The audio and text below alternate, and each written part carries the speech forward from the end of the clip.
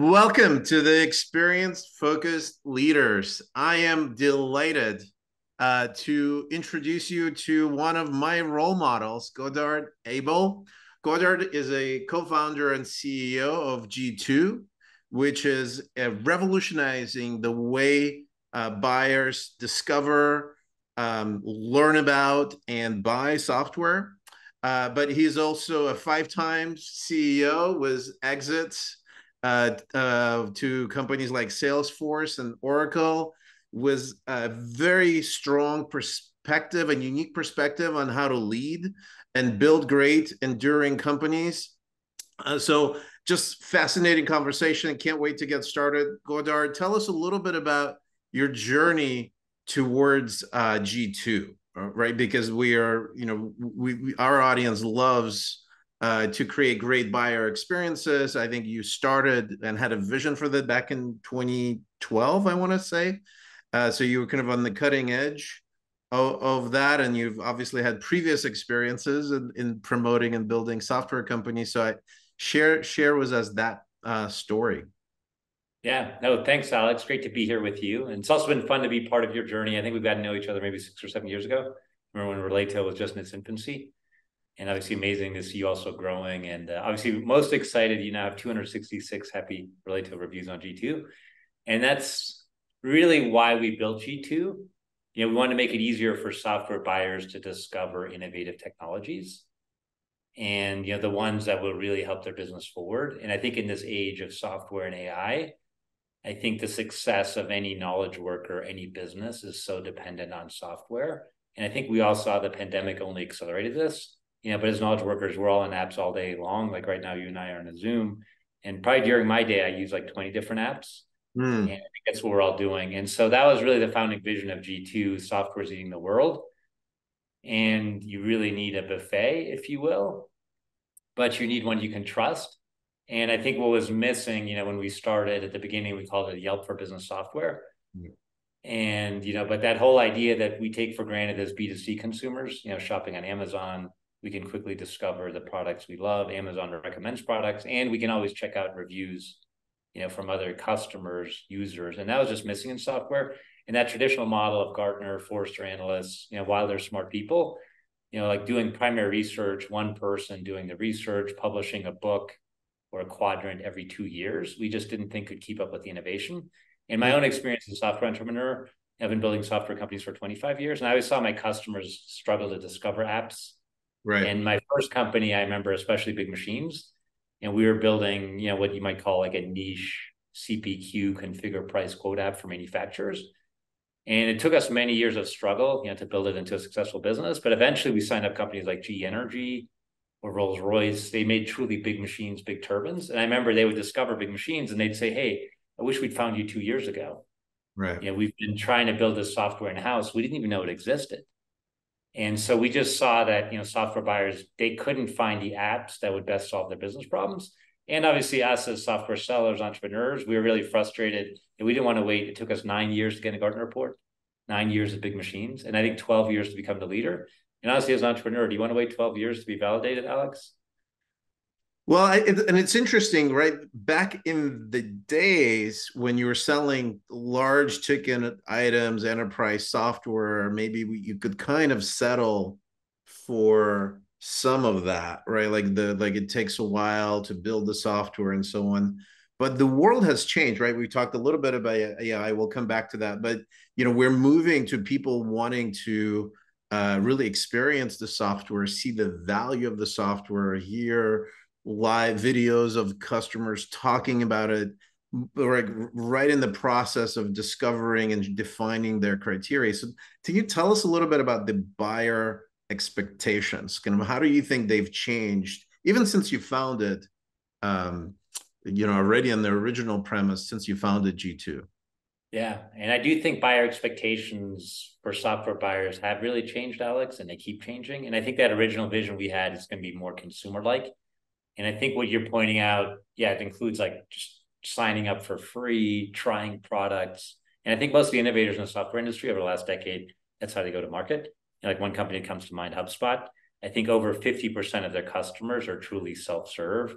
And I think also that model HubSpot helped pioneer like an inbound funnel, like, hey, just educate your prospect for free. Don't put all your learning content behind paywalls. Let them, let the buyer buy the way we want to buy, right? And none of us, when we're buying stuff, we don't want to go like through a paywall or go through like, hey, sign up and get barraged until we're ready. So I think that whole idea of consumer first, give the buyer the experience they want, allow them to educate themselves. And I think even Gartner says, 80 to 90% of the buying decision is now made online, or they'll even reach out to you. And so I think as a seller, it's up to us to provide that great buying experience, educate the buyer gradually with great content, that's free to consume, and then allow them to sign up for a trial, and then, raise their hand and talk to your salesperson when they're ready. I just think that's what the modern buyer expects. And even like, the more recent disruptors like Snowflake, I think you can also, like as an engineer, you can just sign up for free, start playing with their data lakes or data clouds. And if you love the tooling, eventually you bring it to the CIO and you say, hey, let's sign up enterprise wide, but that's not how you start. It's that bottoms up consumer like motion. And I do think that's only accelerated over the last 10 years. And I do think AI is only going to accelerate it more, because I think what ChatGPT has shown right now, we can really easily educate ourselves on any topic. And the internet already made that possible, right, with search, but search is still a bit clunky. You have to know what you're searching for and browse through like 20 websites. And the beauty of ChatGPT, Bard, they sort of synthesize everything for us. And we just asked a question that, what do we want to learn? And it synthesizes all the information available in the world for us.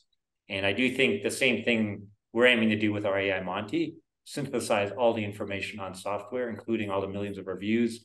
And the challenge, once you have millions of reviews, we have over 2,000 categories, no human wants to process all that.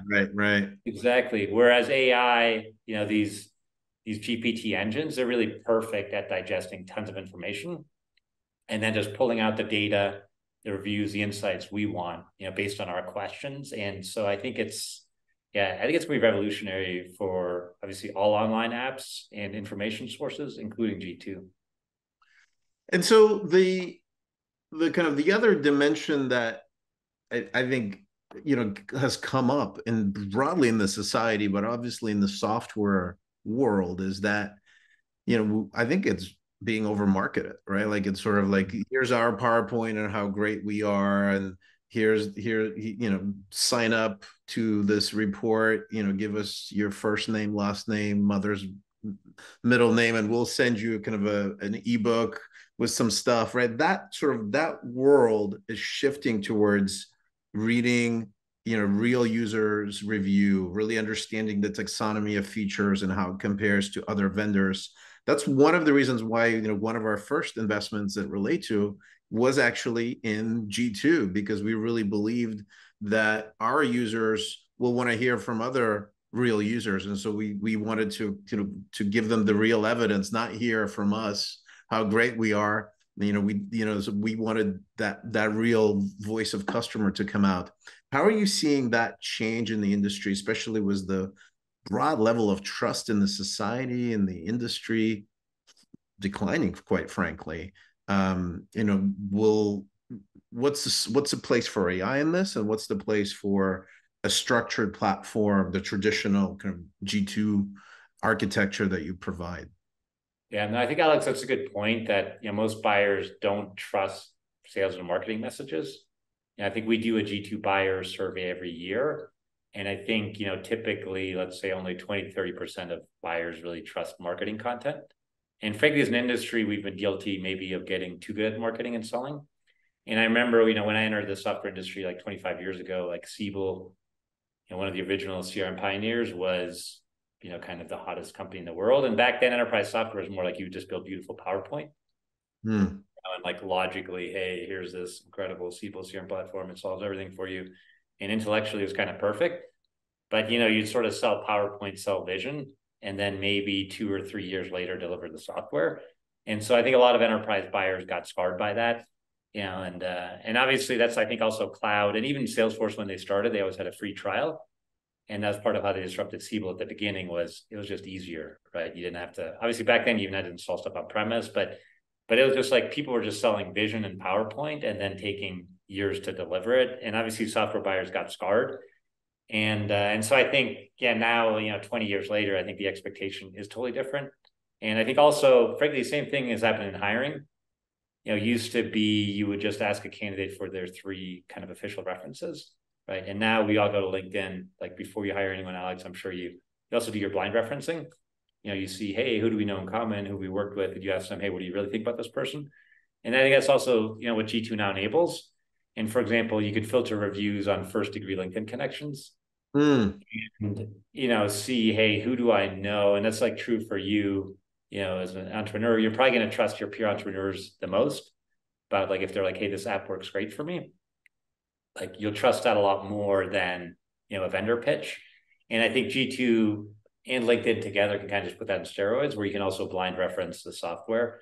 And, before you buy it, say, hey, how does this really work? Do they deliver on their marketing claims? And I think this, social world, I think has just enabled that. And so I think you really can't go to market that way anymore.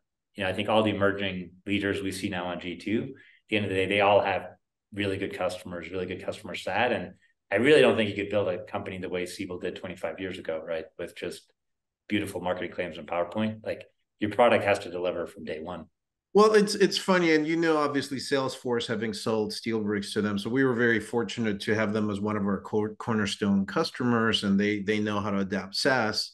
But what we've noticed, and we even went back, even though we were lucky to have this great enterprise client, we wanted to say, well, let's go back and make sure individual users are going to be successful, right? And we tend to enable, like our mission is to democratize great content creation and great consumption experience as a result. So if we couldn't really accomplish that, and all we had to do was just sell and do a ton of onboarding and heavy lifting, around a few enterprise customers, the adoption within those customers would be limited. So I think what you're one of the things that I'm really excited about is I think over time, more, probably historically started in mid-market and SMB SaaS purchases, and Gartner was still kind of in the high-end enterprise. But what I'm seeing is a pattern that, for real successful enterprise-wide adoption in some of these large organizations, they need to understand what a real user's experience, not in the kind of as a, deep inside the product. And that typically comes out from some of those reviews as well. Are you seeing more and more interest from enterprises in evaluating G2 over time? Or has it always been, already an interest from enterprise vendors and enterprise buyers? Yeah, no, I think enterprises, you're right. I think kind of as you described for Relayto at Salesforce, it's more user bottoms up. Yeah. Yeah, I think it used to be like kind of CIO, kind of top down, right? Where the CIO would decide what apps the company was going to buy. And then as like, hey, you users adopt it. Now it's like it's bottoms up, right? And you probably had this at Salesforce where maybe you gave a couple users, they tried Relayto first. They probably didn't sign up enterprise wide, right? They tried it with some group of users. And I think that's what enterprise have also realized, right? Like, hey, it's actually better to start bottoms up. And actually, one interesting stat is, we've seen even 98% of enterprise buyers start with Google when they're looking for software. Wow, 90. Wow, and basically when they Google, the first search results they see on any query there is you, probably, right? Because Hopefully, yeah, probably not the one that's not always sponsored, but the one. So the how did you organic. accomplish that? How did you accomplish that? And what was the secret sauce behind that? I think that's, everybody would want to learn a little bit of your secret there. Right. And I'm not sure I have any great secrets on SEO, but since, like I said, 98% of even enterprise software buyers now start on Google. And that was always our premise. And because the reality also with the traditional Gartner model, only like 5 people have the login. You know what I mean? It's like the CIO and the CIO office, but like many enterprises have 100,000 employees, and most of them don't have that login anyway.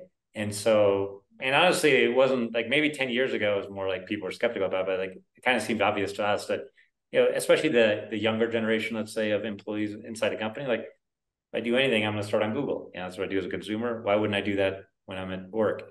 And so I think that's definitely become true. But SEO, yeah, it's a tough game, because as you know, Google also keeps changing the algorithm. But Google does say that long term, the best content will win, because Google does measure, obviously what percent of people actually click through and engage with the content they surface through Google search results.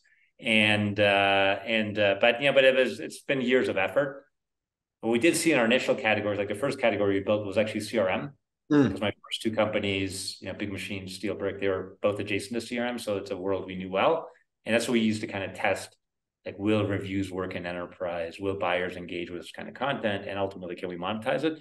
But in CRM, what we saw once we got to hundreds of critical mass of reviews of the leading products like Salesforce, like Microsoft, as well as the niche products, we just kind of naturally started to move up on Google, because a lot of buyers found that content valuable. And so good, and obviously I was having fresh content, and where I was working to capture new reviews, right? So having fresh, relevant content that the searcher, the buyer engages with, that's key. And obviously it's not just that, because also a lot of technical SEO.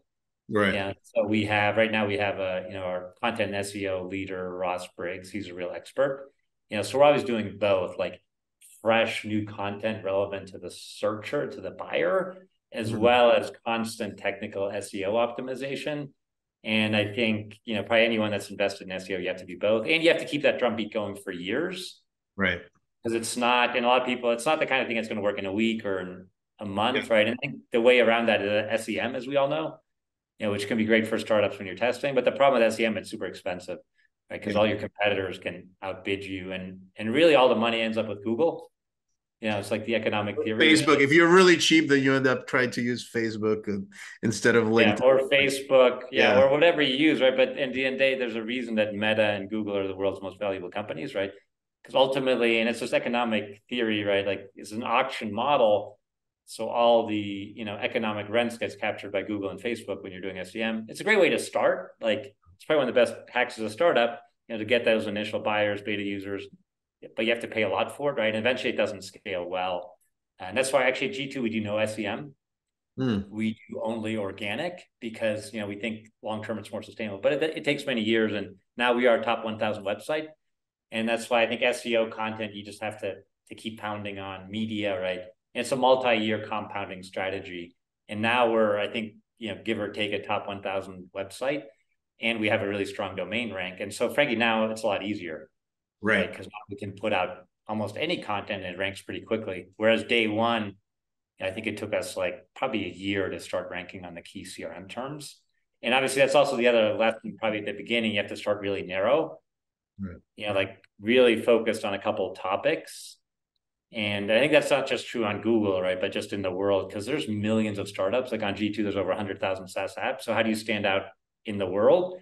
And on Google is you got to really be a narrow expert on one thing, right? And then evangelize about that, write about that, blog about that, create media about that. And then you start to rank on that narrow thing, right? That narrow focus topic. And then over time, you can grow from there. And you got to keep going for years, right? And that's probably true with entrepreneurship as well. I think now you have a lot of momentum, there's a lot of success, but all my companies, like the first couple of years is always like, oh man, what have I gotten into? Until you get that flywheel to compound. Well, so I think let's come back to kind of a compounding in a second, but I want to double click on what you're bringing up. Was all right. So you got the Google, that engine is working, but I think to me what you're doing is you're creating with AI, with more resources, with interactive demos, which we're excited to participate in. You're creating a destination, right? And so once you do land there from Google, or you bookmark G2, because this is, if you're like in B2B marketing, you're always looking for new tools. You probably like will go and search and evaluate something. And we love, by the way, the G2 buyers, because they are educated, right? Like, just to kind of a compliment, they're like, we are a small team. We don't have necessarily as much investment in kind of pounding the pavement with outbound, spam sequences or whatever you want to call it. And what we love is the G2 user. They're educated. They know what they want. They probably already looks for sophisticated list of features. And so you're creating an environment for those folks to spend more time to educate. What have you discovered about what really keeps people more engaged and helps them move across the buyer journey once they land onto G2? Yeah, and I do think, the buyer, they do want, at the beginning, they want to be educated on alternatives. Mhm. And we talked about this earlier, right? And they're skeptical of marketing claims because most of us in tech have gotten really good at marketing. Like thank you, like you have a beautiful backdrop there, Alex. Uh, and I think, but most of us, have really good marketing, but the buyer kind of doesn't believe it, right? So they want that authentic, pure voice. And when you Google You content, don't believe this 3D background that takes you in the 80s drone it's era? You don't beautiful. believe that. You Yeah, but I think capture. beautiful marketing is now just it's table stakes, right? People do expect that, right, from a tech vendor. They want cool, beautiful marketing, and you have it, but then they also want more. Yeah. And I just your example, like I just Googled content experience platform, right? G2 happens to be the number one result, not just as I mentioned by a lot of work, but then they can compare Relayto to the alternatives. Well, first they can read, you have hundreds of reviews, they can see the pros, the cons. And we also always say negative reviews are actually really helpful. And for a lot of entrepreneurs, it's like, whoa, I don't want a negative review, right? But the reality is, and there's a lot of B2C research. It also says, the perfect for conversion is more being like 4.4, 4.5. Because if you're 5.0, no one believes it, right? Yeah. Because, and we know this as consumers, even if your product's perfect, you always have a customer having a bad day, or maybe somebody signed up that wasn't, your ideal Right. customer profile, right? So, Well, but then they it's want that helpful as a balance. vendor. It's helpful, right? To, I think our ears perk up when we see, hey, I got stuck, or this was too complicated. And I think we learned from that. And I think, as a vendor, right, like you really can't believe your own story that much, right? You need to kind of drill in and understand, what the customer's context is, and where they're struggling. So I think that's another service that, if you open this up, and you don't really, like, as a vendor, we don't control who submits the reviews, obviously. So it's sort of a very, very powerful mechanism. So thank you for that, by the way. I think Yeah. it's another part of the equation that probably doesn't get discussed as much. Right. And another thing I think I've learned over the years as an entrepreneur, like actually an angry customer, while like I always as an entrepreneur, I feel sad when one of my customers is angry with me. But I've also learned over the years that means they still care. Mm. I think actually the worst, obviously I love the most a happy, joyful customer, but then my second choice would be angry. And my third choice would be just they don't care. Right. And they left. They never Yeah. even. Because They once they never don't bothered. care, right? Yeah. Like, so you've lost them, right? But if they're angry, usually it means, oh, wow, if I respond and I listen and I make my product better. And that's also what a one-star review can be like on G2. And I think what we always advise, hey, respond to those. Yeah. You know what I mean? And take them to heart. And obviously, sometimes you can't. There's also some one-star reviews where somebody's honestly just having a bad day. We're all human and they just choose to take their anger out on you, and that hurts. But also, frankly, the buyer can see that, if especially if the vendor responds, right? So having that open, authentic dialogue. And, obviously, if it's constructive feedback, and I'm sure you do this, but you can jump in, hey, Alex, I'm the founder. Thank you for the product feedback. I'm going to work on it. I'm going to fix that bug. And you close the loop with them. And then they can obviously update their review or not. But the other buyers will see, wow, Alex and his company really care.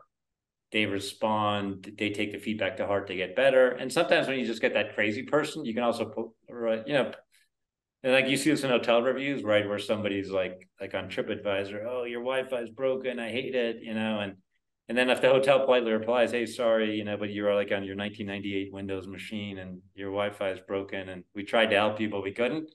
Then you also see as a buyer, you're like, oh, that's just a crazy guest, you know. And so I think that there's a lot of, and actually the other interesting stat is that negative reviews get read 2 to 3 times more. Mm. And it's also, I think, just buying psychology as humans. I think like buying stuff is generally fun for us humans. Yeah. Whatever it is, right? Like, hey, I'm going to buy that shiny new car. But I think the last emotion before you're about to buy, you're all excited. You're like, ooh, but what's wrong with it? Yeah. Yeah. When I drive this car off the lot, what's going to break before you make that final commitment? And that's where negative reviews have been very helpful because you can see, oh, what's wrong with it? Oh, and ideally that doesn't affect me. Right. Because Or software some could be some odd use feature. case, or Yeah, somebody's angry about some feature you don't need anyway, or they were angry about some feature you've since improved. And then they're like, oh, if that's all that's wrong with it, I'm good, and I'll buy. So it's all about that authentic buyer experience. And I think that's also what we all have to remember as entrepreneurs, as sellers, is like, hey, just how do I like to buy stuff? And how do I like to consume products and, serve your customers that way? And then I think you'll win in the market and you'll win on G2. I think like this word authentic has come up, and I know you're a practitioner and champion of conscious leadership. Let's talk about that because I think it takes somebody like you, I think, to kind of build a business like G2, which talks about being real, right? And I think we aspire to do that. I don't know if we always succeed, but we like when we look at written materials, we don't want it to be marketing speak. We wanted to have personality. We wanted to have some sort of humanity. We wanted people to kind of pop off the page or customers pop off the page. You're enabling that in your world, but also I think the way you're running your business kind of empowers your team. And I've had great interactions with your colleagues. That they're just good people. So what's the magic there? What were some of the recipes and how you building a culture at G2 that's enabling this authentic customer experiences for your product and beyond? Yeah, no, and thank you for sharing that, Alex. I'm glad our team is being authentic with you. And likewise, I think you're an authentic customer because there are ways G2 can get better, and you always share that with us. And we aim to take it to heart and get better. And it is really though one of our peak values. And you can see the G2 peak, backdrop behind me. And peak, it's both kind of aspirational that, I as an entrepreneur, I want G2 to be the biggest, best company I've ever built. And that's and I want it to be that trusted place where ideally all billion knowledge workers, they no longer go to Google and everything need, they come to G2.com. We're still a long way from being at the top of that peak, but I think it's both like an aspiration and it's also a mnemonic for our G2 values. Okay. And our G2 values are performance, entrepreneurship, authenticity, and kindness. And I think we've also learned, I think as you scale now, we have over 600 employees. Like it's at the beginning, as I'm sure you've seen, right, when it's just you and a couple co-founders maybe or a small team, it's really easy to all live the same values and be very customer focused. And then once you get to hundreds of people, you don't know them anymore. Right. And so then I think also being very clear about your values and communicating them also in a simple way, I think we found that to be very helpful. And I do an onboarding session with all our new hires at G2 where we talk about the peak values and why they're so important and why we want to be authentic, why we want to be kind. And, we do aim to role model that because I do think ultimately we can make the world of software more authentic, more kind, by having everyone very focused on customer voice, authentically listening to the customers. Because ultimately, I think it'll make all our products better, make our industry better, and deliver that P. And it does start with P, it starts with performance, because at the end of the day, we want to help, we want to build a winning company, and we want to help our software buyers win in their life, right? We want them to have peak performance based on having the best apps. And obviously we want the best entrepreneurs like yourself, right? To also have G2 fuel their peak performance. And so I think it's all ideally a very virtuous cycle. And I think what I have learned now, 20 plus years as an entrepreneur, you do have to keep, preaching, teaching your team and ideally leading by example to live those values so that, and I think hopefully we'll have the problem of scaling it to thousands of people. And I do think it gets harder and harder the bigger you get. How do you get your team to understand and live your values every day? So what, back to your values actually, and sort of then connecting it to the broader theme of the company. So performance, right? Like it's the first one, P, and people struggle with combining performance and kindness, right? Authenticity. Not I think it's a mix, right? And that sometimes you need to adjust. Okay, my performance expectations for this team, given where they are, given their level of experience, is going to be slightly different than somebody who is just at the beginning of their journey and they're kind of just getting, their new entrant to the company, new out of college. Tell us a little bit about how do you, what have you figured out from that balance, kind of combining, Super Bowl winning team with a team that takes care of the folks that are on the team. Yeah, no, and I think sometimes a sports team can be a good analogy for that, and I think also people talk about can a company be a family? Mm-hmm. And, in some ways, not really. right? Because I mean, I think that the Does your thing with, family win Super Bowl, right? yeah, well, the family, the number one objective with the family is not to win the Super Bowl. Yeah. Like it's to support each other through life, no matter what, right? Through ups and downs. I'm lucky I have a great wife and three great kids, so their performance is not first. I think it's all about loving, kindness, and supporting each other, no matter what. And I think in business, more like a sports team, like I think for the season, you do have that feeling of family. Mm. If you talk to any Super Bowl winning team, or like Manchester City just won the Champions League in football, or right now Tour de France. I think you're in France right now, like Jumbo Visma, right? I think for that tour, they do feel like a family, and they're incredibly kind and supportive of each other. But they do have to perform, right? And frankly, next season, obviously Jonas will be on the team again. Mm. Who's probably going to win the Tour de France. So the top performers stay. And the reality is the people that don't meet the performance standard of the team or the company, eventually they are moved out. And that can feel harsh and unkind. But I do think it's kind, especially if, during the season you're coaching them, you're Right. making clear what the performance expectation is and you're helping them get there, because I do think that's very kind. Right. Mm. And hard feedback in the moment can feel hard and unkind. But ultimately, I do think it's kind, right? Because you're helping somebody raise their game professionally, especially if you give them authentic, in the moment feedback, like, hey, on the next sales call, here's what you do better. Or, hey, the next time you're shipping code, make sure you test it more thoroughly because I introduced a bug, right? And at the moment, it may feel, and I think I'm the same, right? Like in the moment, oftentimes feedback to us as humans, like we want to protect our ego. So it feels Right. hurtful. But then when we look back, and that's, I think, the great thing with great coaches, great mentors, great board members, right? Sometimes they say stuff, Alex, like maybe in the moment it feels a bit painful, but then you reflect the next day or the next month or the next year, and you're like, wow, that was actually really helpful. Because it helped me raise my game and perform better. And so I do think ultimately, the two, while they may seem like dualities, I think long-term, you can actually end up in the same place. I love the season analogy. I never heard that before, and it really makes sense, right? Because you're making a commitment, you're giving people a chance to be on the team, find the fit where they can contribute on the team.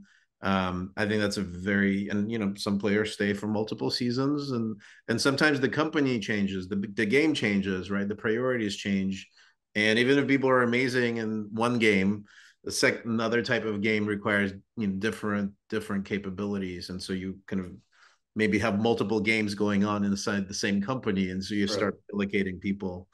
Right. So that's a really great metaphor. I mean, you said that you've learned a lot from your mentors, and folks like myself that heard you speak before at SaaS event, SaaSter event, SaaStock. We look up to your experience, 5 companies, so many exits. Um, what would be your word of wisdom to a leader that's in an innovation-driven business where pace of innovation is rapid? What have you learned? How you've changed your behavior? Is there any particular type of advice that influenced you the most? Yeah, and I do always, study kind of aspirational entrepreneurs that I feel like I've gone to the next level. And I think one that's, influenced me and I would view as a mentor would be Mark Benioff, Mm-hmm. co-founder and CEO of Salesforce. And obviously what I really admire about him, he's taken a company from, zero 20 some years ago to now truly being the global market leader in CRM, and having tens of thousands of employees, still with a very positive culture, still innovating. And so I think, and I was kind of lucky. My second company, Steelbrick, was acquired by Salesforce. And while I didn't report directly to Mark, I was kind of on his extended leadership team, but just also being inside the company, I really tried to absorb, how he has impact at the next level. And part of what I admire about him is, it's not just building Salesforce, but he's also very philanthropic. He has the UCSF, Benioff Children's Hospitals in San Francisco and Oakland. He also owns and now runs Time Magazine, and he's involved in the oceans, and he probably has about 100 initiatives. It's truly mind-boggling, where he's always aiming to have a very positive impact on the world. And he also has that metaphor, that business can really be the best platform for creating positive change in the world. And so I think, he's always been kind of a next level inspiration to me. And I think for us as entrepreneurs, finding people like that inspire us and that, exhibit values kind of at the next level, I think is always helpful to, help us strive for our own next peak.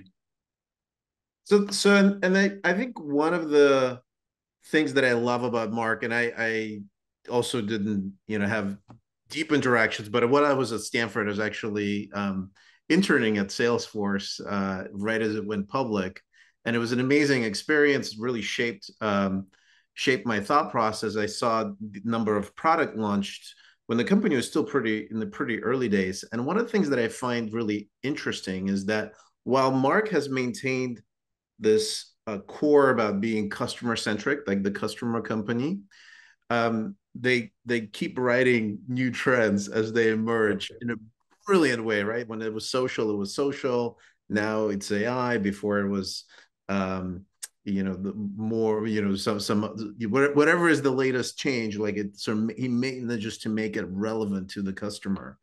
And while building out Salesforce as one of the sort of core platforms in the systems of record and sometimes system of engagement for everything you want to know about customers. So how do you think about that in the startup environment where maybe you're a little bit less resource, able, but I would challenge one of your statements with where the historical legacy has been like you need to be really niche focused and you just focus on one SaaS startup, and that's been the case for a long time. But I think it feels like the world is changing a little bit, where especially in this economic environment, people are consolidating some of their solutions, right? And the end users don't want to use 15 tools if they can use one tool that manages to do certain 3 or 4 jobs for them. It sort of makes their life easier. And that's a bit of an approach that we've taken. Like, how can you build something that's horizontal, but then highly niche and specialized in the for specific applications? So how do you reconcile that, right? Like Mark has probably jumps from one step to another really well, but building out something that's more horizontal that gives you the capacity to do that is also seems to be like a valuable addition to kind of how you build software companies of the future. And you probably see the trends around this in G2, which it would be really interesting to see, folks like ClickUp and a lot of other no code platforms appear across multiple categories with the same core architecture and the same core UX for consumers. Right. I do still believe like you start with doing one job, one use case. And I think you're right, like ClickUp now is in many. But I think most still, because there's so much noise in the world, right? There are so many apps. So I guess my theory on it is at the beginning, you're not going to be the platform, and I think even when you started, I don't know if you were already marketing as the content or positioning as, the whole platform. But I think I remember there were also like specific kind of, I remember when I first met you, it was like, hey, generate that magical PowerPoint deck for consulting firms, Right. It was pretty neat. Well, but it was more like one job. And yeah. then I still think, unless you raise a ton of capital, you know what I mean? And obviously, I think if you're a proven entrepreneur, you could do that, right? But like, whereas I think at the beginning, my theory is still like, you're better off, hey, I do this one job better. And frankly, I integrate to your platform, and one good, more recent example might be Gong, and I remember meeting Amit, their founder, a few years ago. And I remember like, obviously the idea of conversational intelligence, which we also then traded as a G2 category, that didn't really exist, right? And I think they started with like, hey, I'm just better at helping you capture your sales conversations. And obviously now they're aiming to be really like a sales revenue intelligence platform, that can help you forecast and really kind of reimagine, add much more intelligence across your revenue and your sales process. And but I think they started with one killer use case, right, which was like record that sales call, transcript that sales call, update your Salesforce based on it, and then they've added many more. So I don't know. I still think for most, like I said, unless you have a ton of capital, that's still the way to start. But then have some platform vision in mind.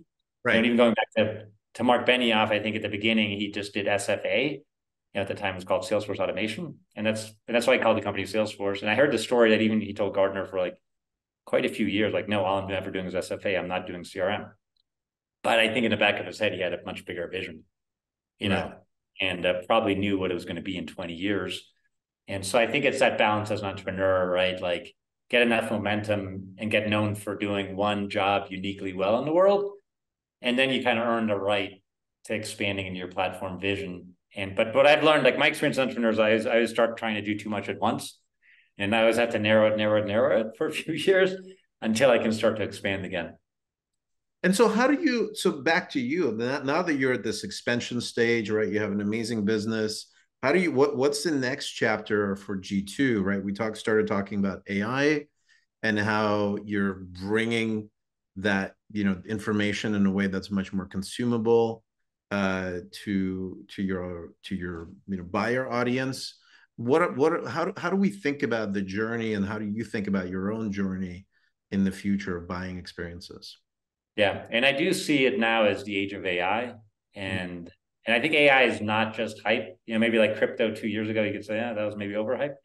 Like to me, it feels like I think could be that transformational, for G2 in our whole industry. It does feel a bit more like I still remember like 1994, 1995 when Netscape came out with the first, or really commercialized the first, graphical web browser, and it unleashed the power of the internet. It does feel like this could be that big of a moment where we can reimagine the whole G2 buying experience. Because I do think traditional enterprise software, all of us, we created these, or even like, an information site like G2 is always very search based on rigid taxonomy, but you kind of had to know what category you're looking for. You kind of had to know, oh, I'm shopping for a content experience platform. Most people don't know that, right? They're like, hey, I'm trying to improve my sales pitches. I'm trying to make my sales reps more consultative. I'm trying to make them trusted advisors. They're not like looking for a content experience platform, right? They're just trying to make their business better.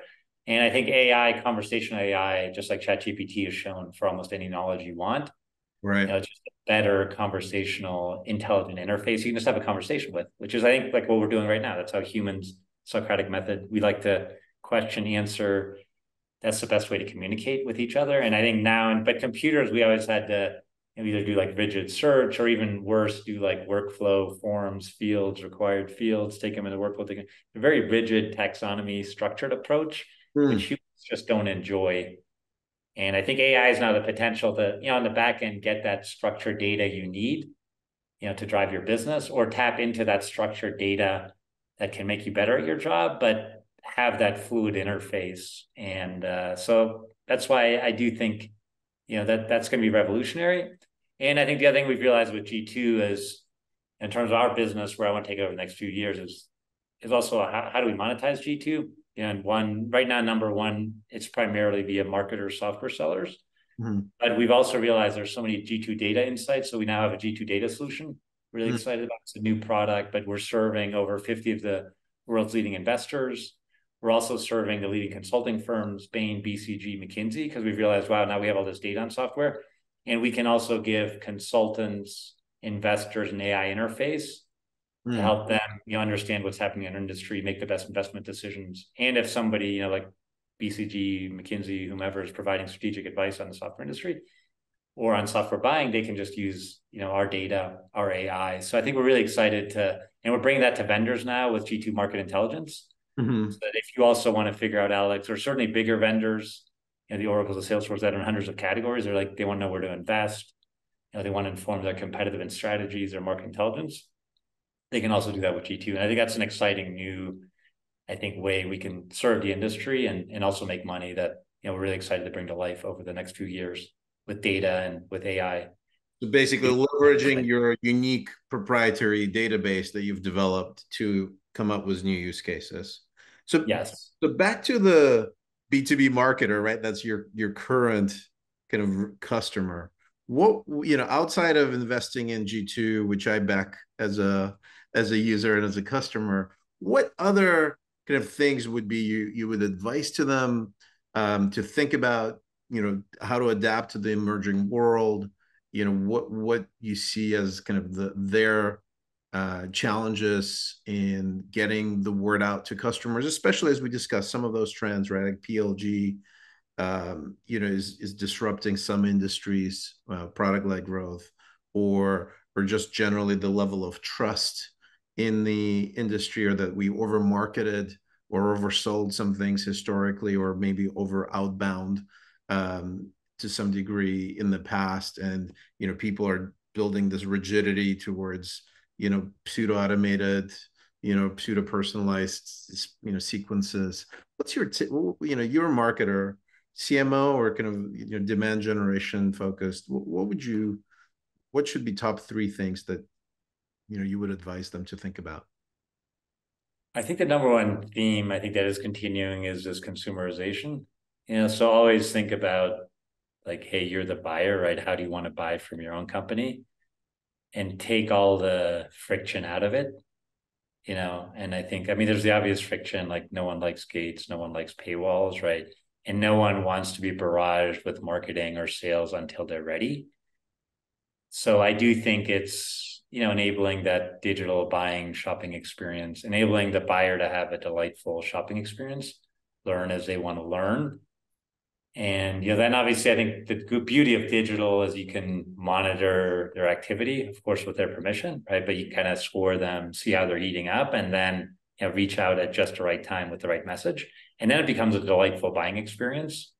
And so I think it's all about, how do you just shape the delightful buying experience? I think our job as marketers, sellers, is just to make it easy and delightful to shop and buy and try. And I think everything else, I think is fading, right? And I think some people say product-led growth, and to me, it doesn't mean you have to go all the way to like people just buying, but I think even if it's just kind of product assisted, you know what I mean? Because a lot of enterprise solutions, eventually they're still going to want to talk to you, and I think that's very valid. They're going to want consulting, they're going to want advice because they have other platforms. They need to understand how to integrate, right? So there's, I think, still value in human advice, and not all products will just be bought online.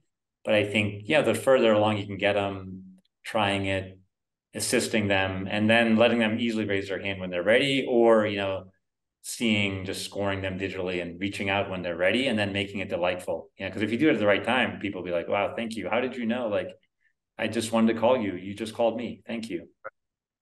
Great. So that's a great summary for this conversation. You're basically, we as marketers and entrepreneurs and product people need to wear the shoes of the buyer, create delightful buyer experiences. And I think on a team level, right? I think if we go back to that theme, I would say that you're creating a culture that for the right team members, right? It creates a delightful co-creation experience as part of the team. I couldn't thank you enough for sharing some of this wisdom with me, was our customers, was our audience, and thank you for building so many great companies that I've used big machines at SuccessFactors, SAP. Now excited to use G2. So just thank you for innovating in our industry and taking your lessons and building a platform that helps all technology entrepreneurs to bring their products to market in a way that delights the customers.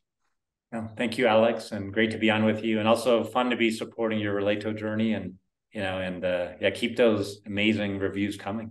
Thank you. We'll add a few negative ones in there just to make sure it's real. But yes. Some of your customers will have a bad day, and then just respond authentically and keep helping them like you are. All right. Be authentic, be real, be like Godard Abel. That's my my recommendation for the day. Thank you again, Godard. Thank you for listening in.